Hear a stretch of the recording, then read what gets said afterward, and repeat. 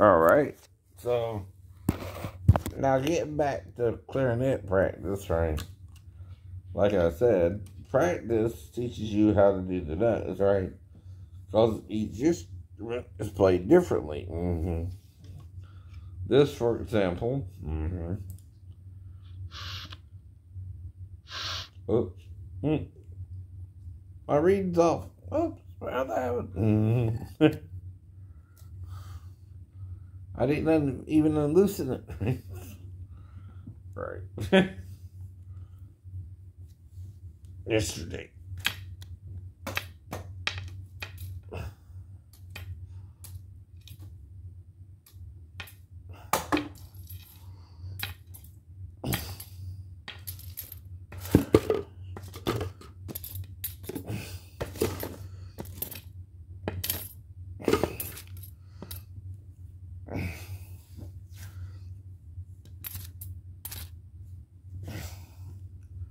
It was perfectly tight, as far as I remember. I did that.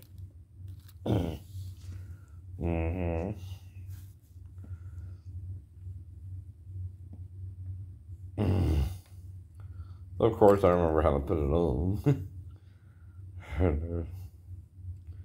Again.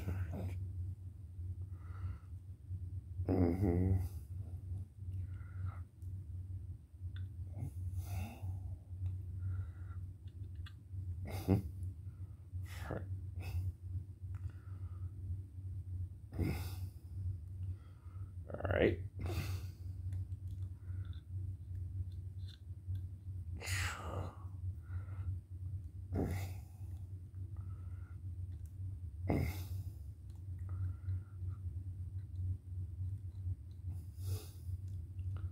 Just gotta figure out which way to turn it.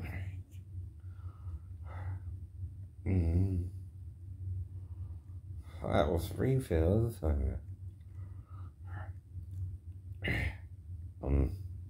ABC this morning. I gotta mute the TV. Of course, right.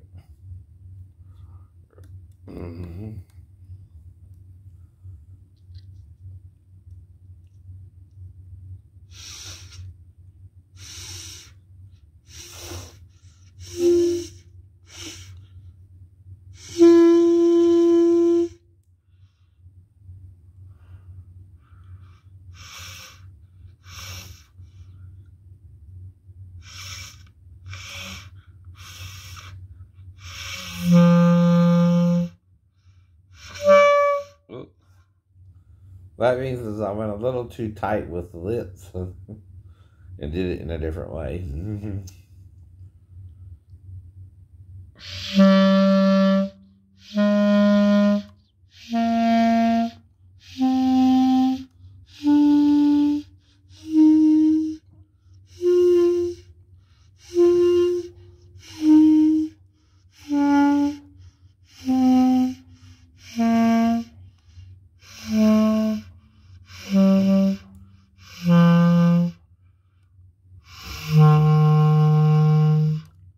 Sounds like that's a scale to me. That sounds like that's a scale to me. And I barely paid it yesterday, didn't I? Sounds like I'm getting better, huh?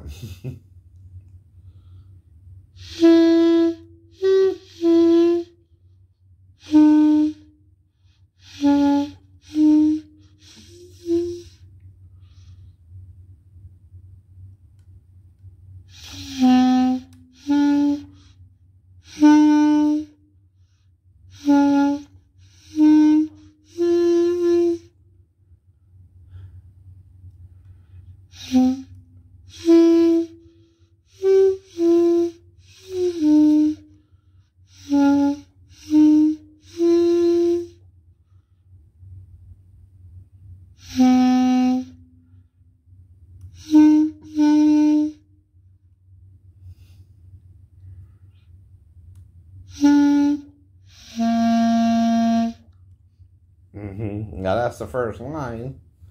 The London Bridge is falling down, right? I bought the clarinet 3 days ago. And already I'm playing a song, basically, you might recognize. Now, what am I demonstrating, right? Most people can, if they're musically inclined, play an instrument, right? Not saying that makes me unique or better or worse than anyone else, right? I'm just showing you a little effort, a little trying, and you might can do something. Now, sometimes you can do something even if someone don't want you to. And keep telling you no. But if they keep telling you no, that's not what you're supposed to do, right? Now, if someone tells you yes, they want to do it with you, right? If they tell you no, they don't, right? Even if someone else ain't giving them a choice in one area, if you are, that's better than the other person's, right? But only a little bit better, right? In that we don't know what we're doing here, right? Jesus' last few statements, one of them is, forgive them, Father, they know not what they do, right? Even though they would swear up and down they did know what they were doing. Right? We know we're murdering this dude who thinks he's our Messiah, according to Isaiah 53. And making him the suffering Messiah. Instead of the triumphant Messiah as mentioned in Revelation. Right? Well, you can't triumph if you can choose to follow evil and follow evil, or you choose to follow good and follow good. Right? That's anybody. Right.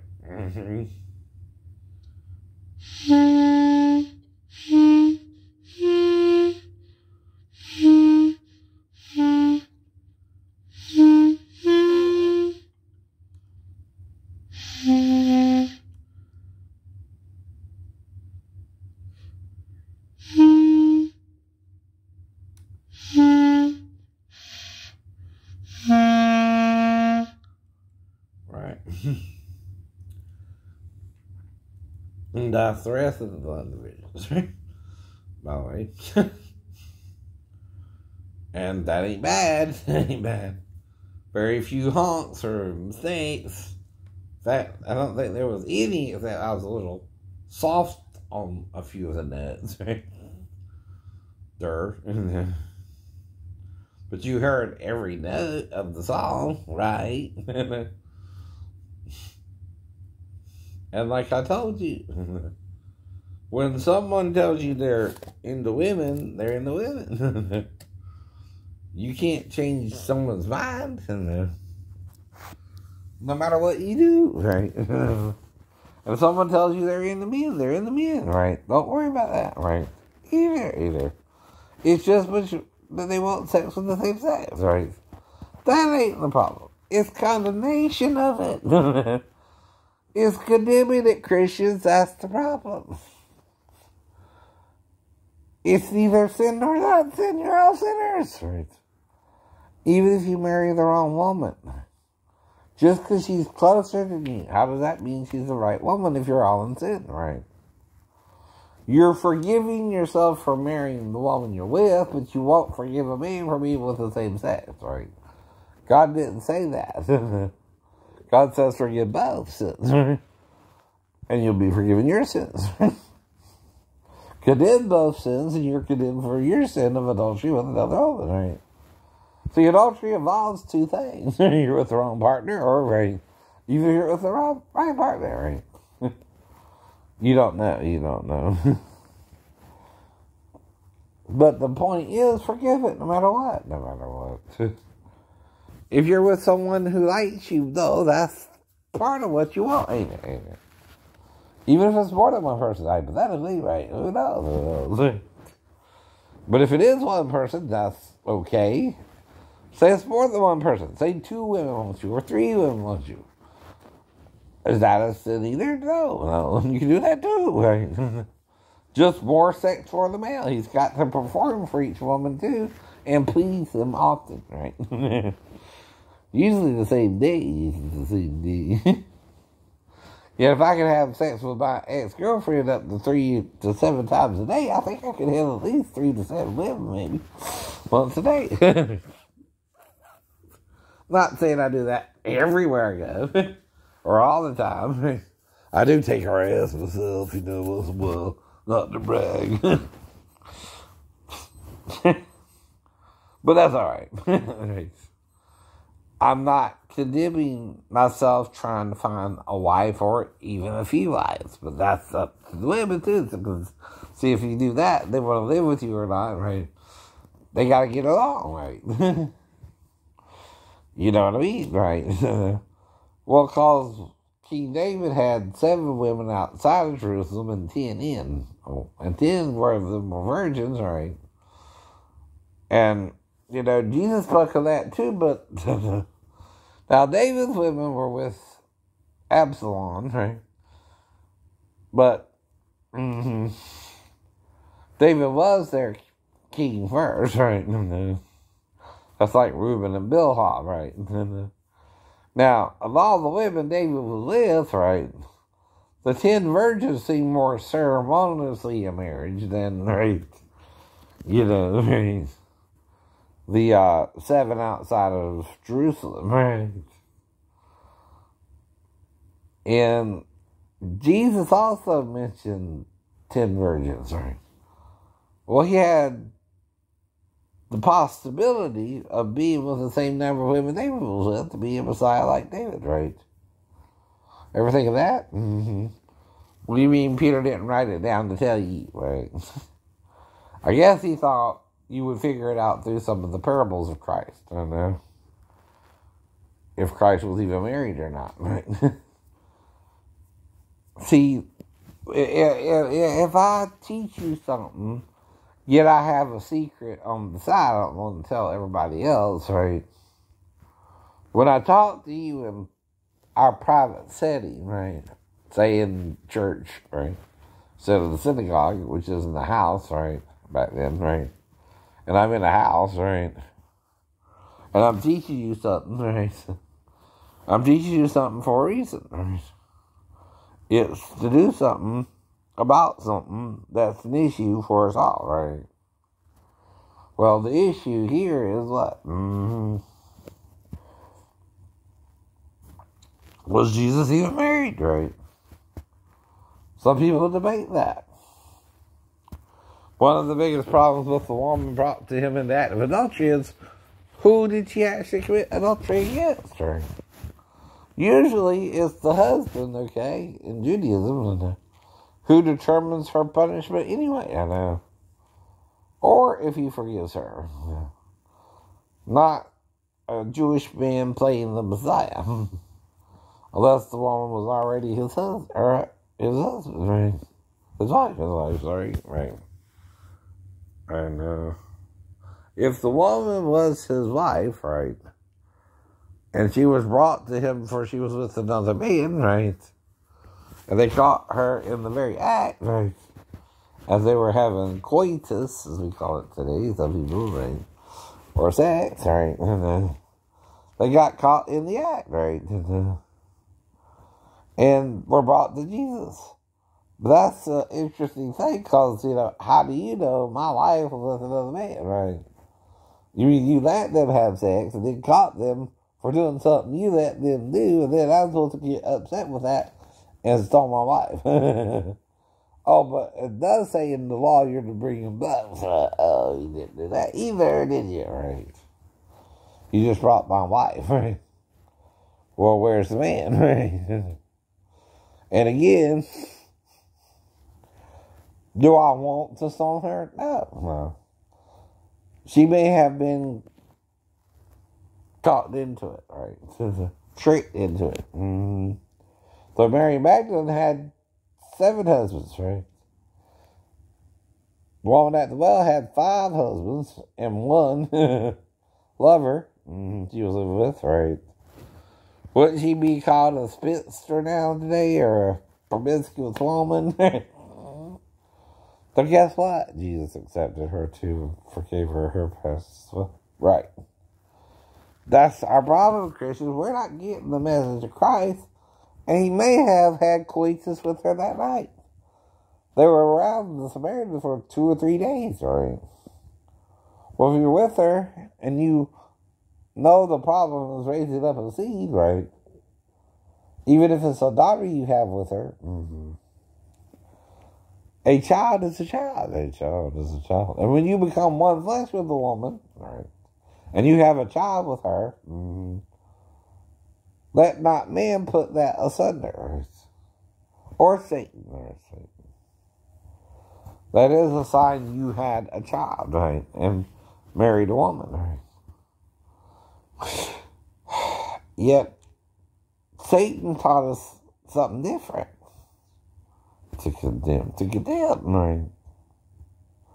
See, what hurt the sinners in Eden, right, is they let themselves be tricked into doing something they weren't even told they weren't supposed to do, right? Have sex with another human being, right? See, if I tell you there's a tree, you might think I meant a literal tree, right? God understood that part, and that's why he said that, right?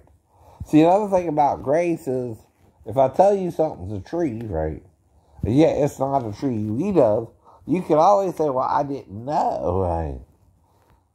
Oh, ain't that what Jesus said? They know not what they do. Oh, you mean Adam had sex with Satan, but that wasn't really what he said. But instead of saying that, right, and admitting he didn't know what it was he wasn't supposed to have sex with, right? He had sex with this angel instead, or this other human being who was also in need with them, right? That's grace too, right? I didn't know this was the tree you meant, you could say, right? Forgive me, Father, for I sinned too. I was with 17 women, so Jesus would say, right? Himself. But is that a sin for the Messiah who's like unto David to be with that many women? No. Not necessarily. Not necessarily. He's like unto David. He's like unto David somehow. No, he didn't do as many as Solomon, I guess, right? Solomon had 1,000 wives. Well, he's really getting busy. But okay. And whose choice is that? Theirs. Okay. There you go. And when you get nabbed, right? Say your wife cheats on you with another man. Anyone. Why is she, right? You're doing something she knows is wrong and you won't listen to her. So she did it despite you to show you someone can get pregnant by anyone and you're just being a dick, right? Usually. But okay, I'll have the baby instead, and you can't make me abort it. Is that what she's saying? Yeah. If she were to. Now again, it's like with anyone, if you meet someone and they do it for you and the other person ain't doing it for you and you're with a different person, right? Is that a sin? Not necessarily, right? The person you're with ain't fulfilling your needs, right? And that can happen sometime in life, right? And if they're not, they're not, right? If they are, they are, right? But if they are acting worse than normal, they need help. And they won't get the help they need, right?